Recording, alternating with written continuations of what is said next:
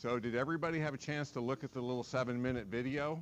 And what we'll try to do, we'll do a little quiz, and that material, you know, use that 7-minute video, that potentially part of the lecture and part of the exam. So we'll do a little iClicker, and we'll kind of go through the phylogram and the phylogeny and how those traits changed. And the other thing is I've been talking to the Norton reps, those are the publishers in terms of the stuff they have in the course packs. So in Moodle, right, you're seeing all the various chapters. So I think they have some good things in there. One of those is oftentimes I may show the video, but I'd watch each of the videos that they have in each of they don't have them in all the chapters, but certain numbers of within the chapters they have videos. They also have the flashcards, and they also have the quizzes. So my big fear was, oh, those quizzes are exactly what are in my test bank, right? And they assured me they're a little bit different. But I think if as you go, you know, if you want to take those quizzes and do those, they might help you. And again, if it's on material that I haven't covered in lecture, I wouldn't worry too much about those questions. But if you see questions in each chapter on the quizzes, you know, it might help you just in terms of preparing for the exam and get, you know, oftentimes I'll pull questions from the test bank, not too many, but some, but they'll be kind of similar. So I think it might be helpful if you do that. So my question is, has anybody tried to take a quiz? What happens? Well, I went to the first section, they were given a but it was a fill-in one, and I dragged it to fill in. Okay, so there's some fill-ins in there. I've seen a bunch of multiple choice too. Does it tell you also, you know, whether you got the question right or wrong? Okay. Why don't you go in and see what you find? Because when I go in and look at it, I can hit something, and maybe it's just from my instructor's viewpoint. I don't have the, so if you wouldn't mind, somebody try that out and then just email me and make sure that you're actually able to take the quizzes, get an assessment of, no, that's wrong, why, and all. Hopefully, do you know? No, there are no due dates, so I'm not requiring the quizzes. It's not part of your grade or anything like that, so, okay. Okay? What? Oh, I almost ran into, okay. So I think the flashcards and the quizzes and some of the videos might be helpful. So I try to use those materials if you can. Okay.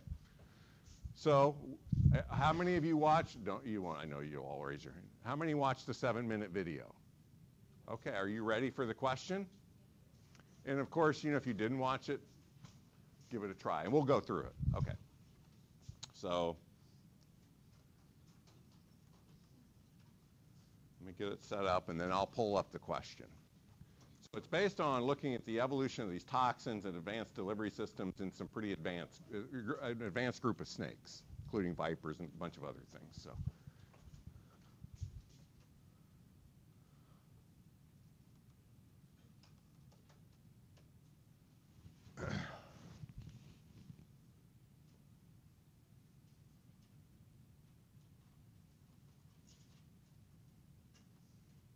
Whoops, that's a little big. Can you read that? Can you read that? Let's try 100. Okay. So the question is, in the phylogeny of advanced snakes, which of the following was true? A, advanced venom delivery systems originated once. B, advanced venom delivery systems originated prior to specialized dentition. That is, it arose earlier in the tree. C, there was a single origin of 3 FTX toxin, and presumably non-toxic snakes within this clade or group were discovered to be toxic.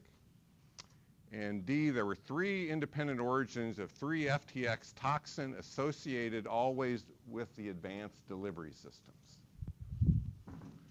So I think if you didn't watch the video, this will be kind of difficult, but give it a shot.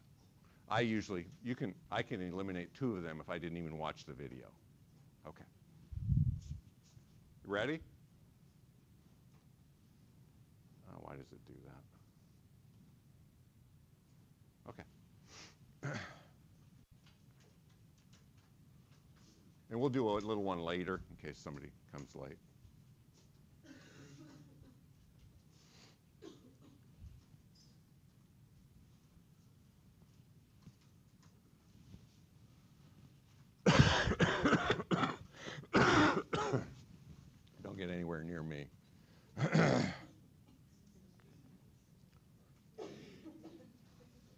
Do a lot of you have this? No? Yeah. I've had it for 6 days, so. Okay, looks like it's slowing down. Is everybody in? And I will post these PDFs. I'll try to create a folder for like clicker questions, so you have access to these. Okay, anybody else? You'll have another chance to get in. Oh, I didn't want to see that. Wait, what happened? Oh, do I stop here? Huh?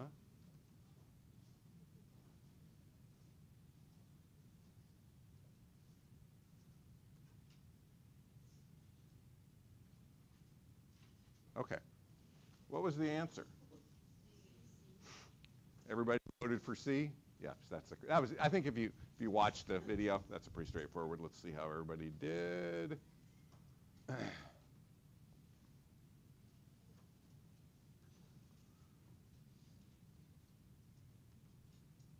Okay, good. Okay. So do you like those kinds of videos, or does it? So there's a phenomenon going on in higher education in which, people don't lecture as much, right? And you come in and watch videos the night before, right, or whenever you have, and then we just come in and discuss things. Do you like that idea? Okay, we could do a lot more discussion. So usually it's done in kind of smaller classes, but anyway, it's called flipping the classroom. So anyway. So everybody did good. Some people had B. Let me kind of go through. I'll just quickly go through the.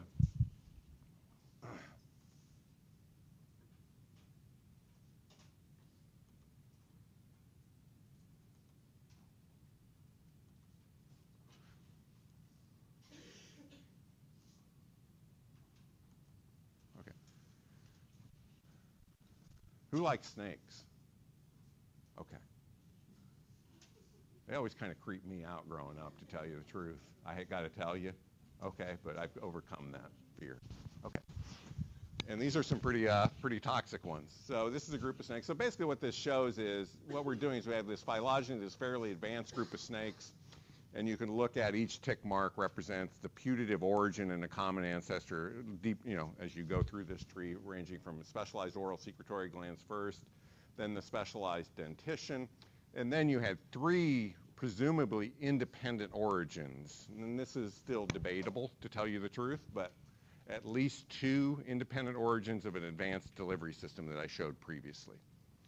And the reason it's kind of debatable is, do you really know the relationship between the elapidae and the atractospididae? You really don't. And we're going to come back to a lot of these things, but as you look at this particular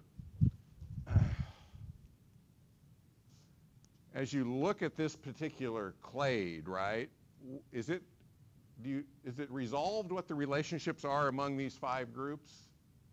What do we call that when all these 5 kind of go back to a single ancestral point? Remember that? That's a polytomy, right? And so that's an example where the relationships are unresolved. You don't know which group is more closely related to one another. So if I were to say, what if you did a phylogeny, you got it better resolved, and these 2 instead were sister taxa? What would you say, how many independent origins would have occurred of that advanced delivery system in that case? There'd be, if those 2 were sister taxa and went back to the common, they share a more recent common ancestor, then there would be 2 origins. There would be an origin here and an origin there, but at least 2 to 3 independent origins, not just 1, okay? The other thing that was really cool is most people thought, oh, these things up in here don't have advanced venom delivery systems. Oh, they must not be toxic, right? Well, what the researchers did, and they're actually finding out a lot more, this rat snake right here, they thought, it doesn't have an advanced, and they found out it had all these really potent toxins. And it's turned out a lot of these other snakes they've discovered have this 3-FTX toxin. And even though they don't have that advanced delivery system, they have teeth and they have a way to inject the venom into prey to immobilize them and then to kill them. Okay, so so this was kind of the new thing that was found is, and again, you don't know necessarily, let me just pose another question. What if all of these what if you found out and you went and looked at, I mean, you're talking about thousands of snake species, right? So it hasn't been done. But what if you found out all of these, in fact, have this toxin?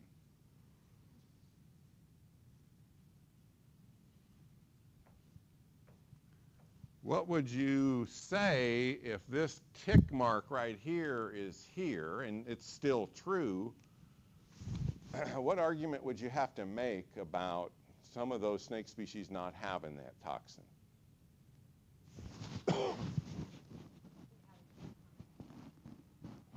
Could be, but they all, let's say the phylogeny is still true. This is a tough question, don't get me wrong.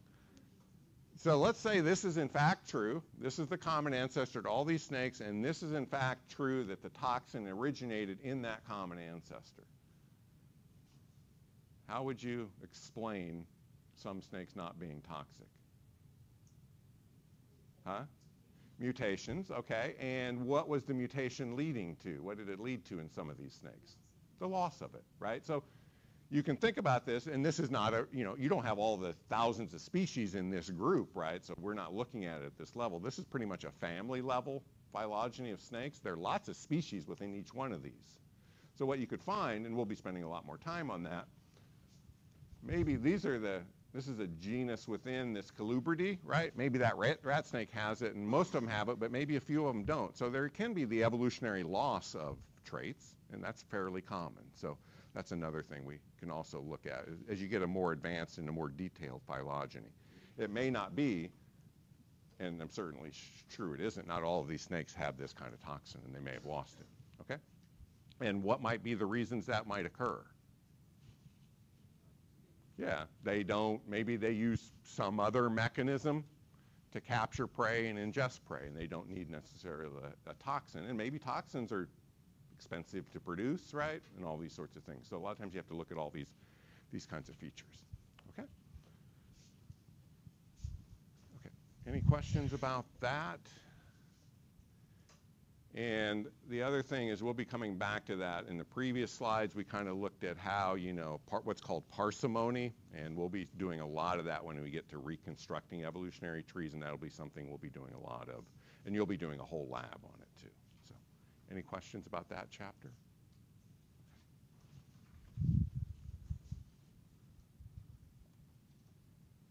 Whoops, I'm not there.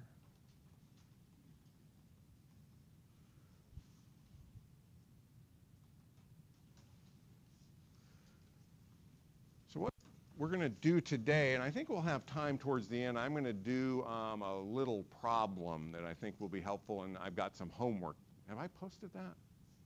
Okay, I don't think I've posted the homework yet. So there's going to be some homework that you can turn in. It's going to be based on Mendelian genetics and then what's called the Hardy-Weinberg equilibrium and then models of selection. So it's going to be a series of problems that you'll have to turn in for homework, but they're also going to be very similar kinds of questions on the exam. So I think it'll be helpful for you to do this. So what we're going to talk today is based in chapter 6 and looking at transmission genetics and sources of genetic variation. And what we're really trying to do here is we're going to set the stage for understanding how populations change in the frequencies of genes. And what we're spending a lot of time is looking at what's called population genetics, or how various evolutionary forces like selection, mutation, drift, all these things affect genetic variation within populations. Eventually, at the end of the lecture, we're going to reintroduce you to Mendelian genetics, which I know is always one of your favorite subjects, right? Okay, and I've posted on Moodle a very nice link from the Khan Academy on a great video on all of the elements of Mendelian genetics that you would ever want to know much better than I could ever do, or that I don't have the time to do it. So if you need a little bit of a refresher course, I'm going to assume some basic knowledge of Mendelian genetics towards the end of this lecture and even probably next lecture. And then we'll be doing some problems based on whether genes are linked or unlinked and what expectations are under trait inheritance. So we'll be talking a lot about that, but the Khan Academy video is fantastic. So what we're going to do today is we're going to focus on how does an understanding of how information is translated from DNA to amino acids and proteins inform us about the evolution of life. What I've really left out there is another key feature of going from DNA to amino acids to protein, and that's phenotype. That's the next. So we'll be talking a lot about, this is a very complex issue of translation of DNA to phenotype, and it's a very complex problem, and we're just barely going to be touching on the complexity of it. We're also going to primarily focus on how do mutations generate genetic variation, and how do mutations affect the fitness of organisms. Do you know what fitness is? Did you talk about that in biodiversity as a concept? What's it kind of mean? Yeah, it's basically, in general, what is the relative ability of a genotype or a phenotype in terms of their reproductive output? So it's always relative to, is one genotype reproducing at a higher rate or producing more offspring than another, or is it one phenotype producing more offspring, and those sorts of things. There are also, survivorship is an important component of how much individuals can reproduce and all these sorts of things. So we'll be looking a lot at how mutations affect survival and or reproduction and those sorts of things. And we'll be focusing in primarily, are most mutations beneficial, neutral, or deleterious? I hate to use all this kind of language, but deleterious means bad or negative, okay? Has a negative effect. So we'll be talking about various kinds of mutations. And when we talk about deleterious or negative or detrimental, we're basically talking about mutations that reproduce reproduction and or survivorship. And this is kind of an important area. One of the things we kind of need to understand a little bit, I'm not going to go through all the details, but there was a lot of before Mendel kind of got all this together, is how traits were inherited. There was one model called blending inheritance. I'm not going to test you on this. And then there's the particulate inheritance, which is based on Mendel's views on his stuff. And he got really lucky that he looked at traits that had this. And of course, he had to fudge the numbers a little bit to get it exactly to 3 to 1 or 1 to 1. I shouldn't say that, should I? Okay. Well, I mean, it's like, you know, you think out of 1,000 individuals that you try to phenotype from a cross, right? There can be a lot of random stochastic events that can lead to not all thousands of those, the 1,000 of those surviving, right, to get to the phenotype. So he didn't always get 3 to 1, but he got fairly close. So anyway, we'll talk a little bit about that. So when we look at particulate inheritance, what are these things up here, and what are those things right there? Well, these are red flowers and white flowers. That's what we would call the phenotype, right? It's the actual physical representation, in some sense, of the genotype. What are these things? These are the genotypes. So big R, small r. What is each one of those? Those are alleles. So here we have a case where a single trait, 2 alleles, right? A single locus or gene. And you cross those two, and what do you get? Do not do a Punnett square on this. I'm imploring you. I'm going to try to break you of that habit, although we do it in lab. I've never gotten them to change it. Do you really need to do a Punnett square on this? This individual produces one kind of allele, right? Through meiosis, the reduction process from diploidy to haploidy, right? I'm not going to ask you to remember all the phases of meiosis and tell me what happens in each. I could care less about that, right? I'm interested in the process, right? And what effect it has on genetic variability. So obviously, that produces one haploid gamete, big R. This produces another haploid gamete, small r. You fuse those to restore diploidy. What do you get? All pink individuals. Okay? And what is their genotype, all of them? They're going to be big R, small r, and we call that, when you have combinations of 2 different alleles at a particular gene or locus, heterozygous. Okay. And why is it pink? Blend of the 2 colors, right? And so this would be a case of, is this a case of complete dominance, where one allele completely dominates the expression of the other allele in the phenotype? This is incomplete dominance, co-dominance, partial dominance, whatever you want to call it. Doesn't really matter. So in fact, what you get in the heterozygotes is an intermediate phenotype between the 2. And that isn't always the case, and most of the time we look at cases of complete dominance. And then when you do this, obviously, you get what, when you cross those 2 individuals in this F1 to produce F2s, you get 1/4 red, half are intermediates or pinks, and 1/4 whites. Okay? And we're going to be going through an example, actually, 2 loci, 2 genes towards the end of class, hopefully if I get to it. But you probably feel more comfortable doing a Punnett square. In fact, what I would argue is you should be doing what are called line diagrams or line paths, because it turns out if you have 3 or more traits, you can't do a Punnett square. So you have to have, but when you get to genetics, that's when you'll start doing those sorts of problems. But Punnett squares don't allow you to do a whole lot to understand inheritance where multiple genes influence a phenotype. Okay, but you do it in lab, and that's what you're going to be doing next week, mostly is Mendelian genetics. Expectations, looking at chi-squares are observed and expected, pretty similar to what you would get, assuming the model is right, and some cases where it isn't. So we'll come back to that. Again, what we're going to focus on here, again, I'm not going to ask you to understand the process where how transcription occurs, right? But what we really need to understand is how do we move from DNA to messenger RNA to then amino acids and then potentially to proteins and then potentially to phenotypes. So I think it's good to kind of just go through the basic stuff. And I assume you all remember this. If you have DNA, it uncoils, right? You have sort of an RNA polymerase that works on a template strand and not the non-template strand, so you have double strand. Most of the transcription, well, it only occurs on one of these, which is the template strand. And again, I'm not too worried. So if you go down here and how RNA synthesis is complementary and anti-parallel to the template strand. So here's the 3' end. What are each one of these things in here? A, T, G, and C. There are 4 nucleotides, obviously. This is a DNA sequence going from 3' to 5', and then basically new nucleotides are added in this direction. So you get this complementary, A in the template strand is translated into messenger RNA to U, T to A, G to C, C to G, blah, blah, blah, okay? And so you then produce this. Nucleotides are added to the 3' hydroxyl group of the growing RNA, so transcription proceeds in that direction, okay? So that's how basically messenger RNA is produced, right? And we'll be talking, what we're going to be primarily focusing on is what happens to when mutations occur, and sometimes in this transcription process. Do you know what that is? That's translation, right? Okay.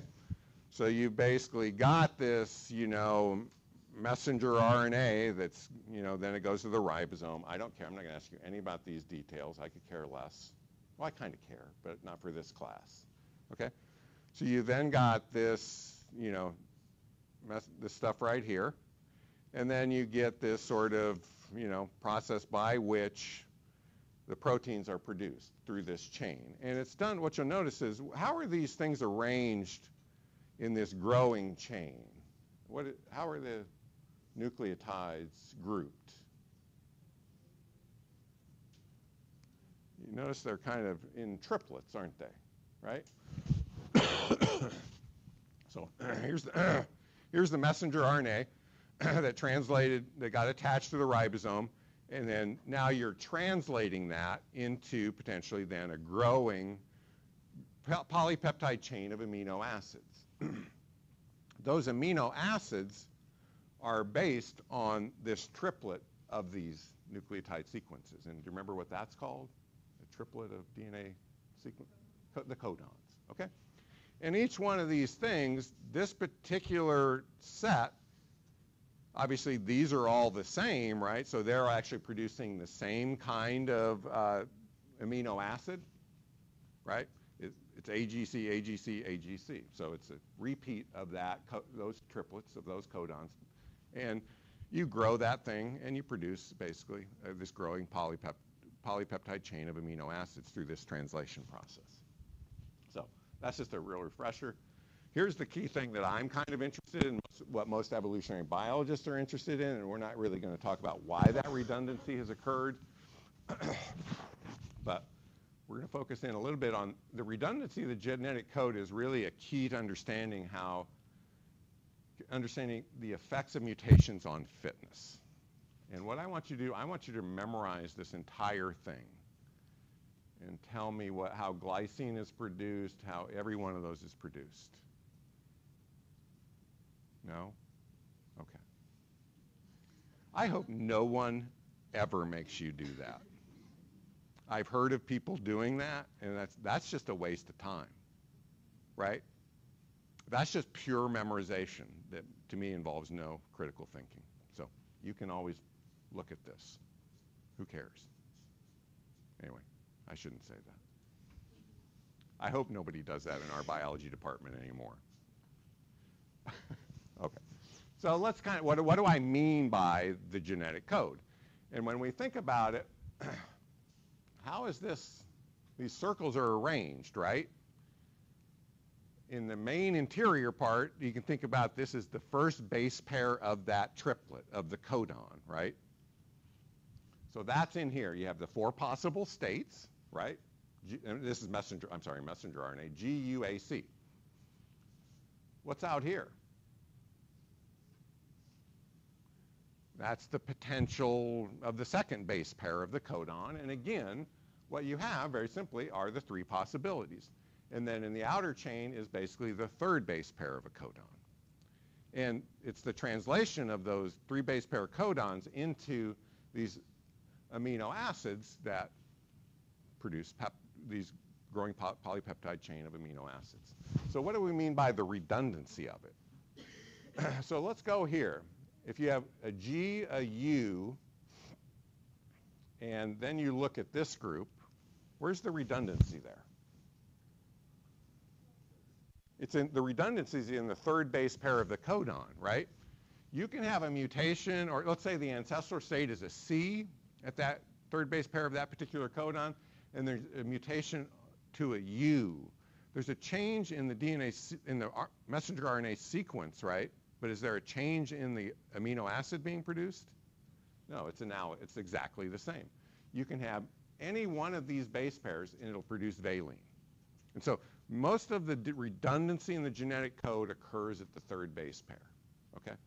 And if I were to ask you, do you think there are a lot of effects on fitness for mutations at the third base pair of a codon? What would be your first inclination? No.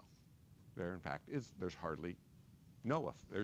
They tend to be what we call neutral, and we'll tell you what we call them. Okay. Is that always true, depending as you go around this circle? No, you can see a few cases, right, where there's not this fourfold, all base pairs are not redundant at the third base pair. So if you have a G and A and you have a U or a C, you produce aspartic acid. But if you have an A or a G, you produce glutamic acid. So there can be cases where a mutation at a third base pair, depending on what the base pairs are in the first and second base pair of a messenger RNA, can have an effect. Okay. Here's another case where it's completely redundant. So, and then over here you have here's another one of the more interesting parts is you can have stop codons. Does anybody know what stop codons are? They stop the translation, right? As soon as, and it's usually used to truncate enzymes they're done producing, but a lot of times mutations can occur that produce stop codons, and we'll show what effects they might have. Okay? So again, there's a lot of redundancy in the genetic code, and we're going to talk about how mutations affect fitness. So this is just kind of another thing that when we look at DNA, this kind of illustrates all of the things we kind of just talked about. And we're not going to, and there are a lot of things that are going on right now that suggest this is a really simple view, and it's in fact wrong, but that's okay. And your book talks about it. So if we go from gene, right, from a DNA sequence level to proteins, and then what's down here below here?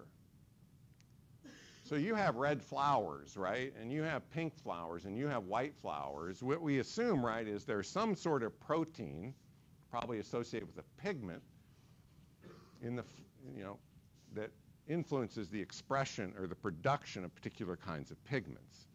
So we're still not going through the entire chain from DNA to actual phenotype here. So the phenotype is still missing. But what we're looking at here, again, we're not going to worry about what promoters are. But you often have exons, introns in a sequence of a gene, and introns usually don't get transcribed for pre-messenger RNA and basically cut out these introns, and then these all get translated into proteins, okay?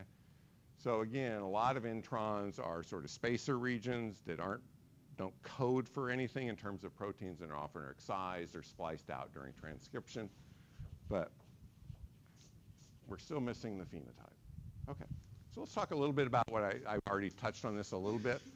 R is on sort of dominance and incomplete dominance. So here's an example, and we'll be doing a little exercise pretty soon, and then a little iClicker question. So here you have two genotypes, right? What do we call this individual? If this allele is dominant, right? And what do we mean by dominant? That is, it masks the expression of the other allele when they're in combination with one another in the heterozygote. So this big R is masking the effect or producing enough red pigment to basically produce a red flower. What we say in that particular case is R is completely dominant to small r and produces the exact same kind of phenotype as this homozygote. What do we call that, big R, a homozygous dominant? This is the heterozygote. And in the case of complete dominance, if you have two copies of this small r gene, we call that the recessive allele or recessive gene. We call that the homozygous recessive. Okay? So this is just kind of refresher stuff. And here's the case where we just talked about before. We have incomplete dominance, and you produce an intermediate expression in the heterozygote.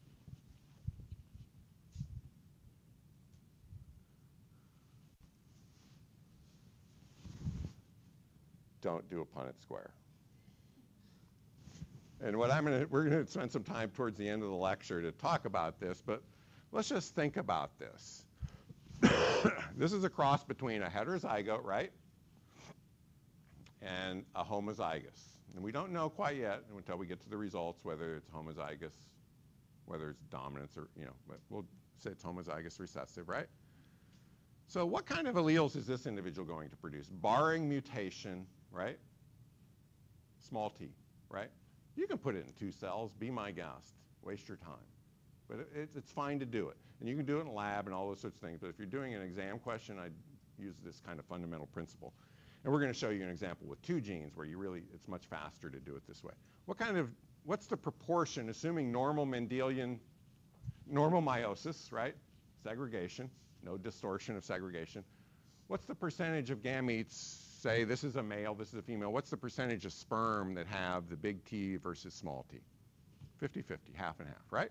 Okay, assuming everything's going great and as long as there are no meiotic segregation distorters. There are a lot of those that do weird things. But so basically what you get, pretty simply, is if you just cross those 2 things together, what kind of individuals do you think you're going to get from that kind of cross in terms of the genotype? Big T, small t, right? And small t, small t. Those are the only 2 genotypes that you're going to get. And that's shown in the Punnett square. So you're expecting 50% to be heterozygous and 50% to be homozygous recessive, right? So this is a case of complete dominance and recessivity. Okay. So this is a case where you have these. You're going to get a 50-50 ratio. Okay. So one of the other things to think about, and you'll be doing this in lab, and I'll give you some homework examples. Of course, what's the phenotypic ratio expected from this Mendelian cross? You expect half to be tall and half to be short. What about the expected genotypic proportions?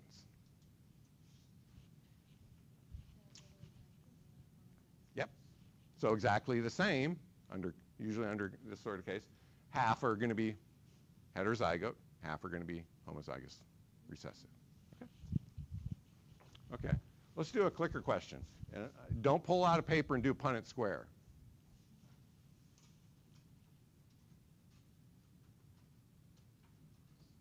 This is out of the test bank, too. This should be, I think, fairly straightforward.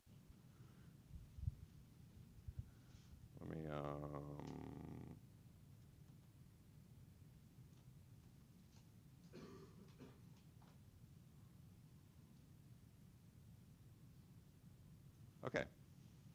kind of, if big R flower is red and R flower is pink and R flower is white, what percentage of the offspring from a cross between an RR individual and an RR individual will be red? Big R, small r, be red. So your choices are, and remember this is not complete dominance, this is incomplete dominance. What percentage of offspring from a cross between a homozygous big R and a heterozygote individuals will be red? Your choices are A, 10%, B, 25%, C, 50%, and D, 75%. Oh, I got to get that off. Huh? Yeah, but won't it warn again on next question when you do that? That doesn't make sense to me. Okay, well, let's see what happens the next time. Okay.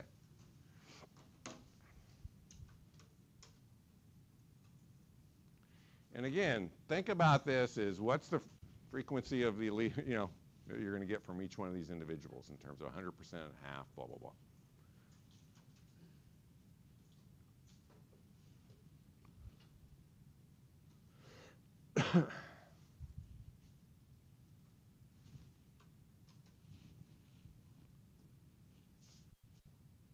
Everybody in? Easy? What do you pick? Huh? Yeah, 50% is the right answer.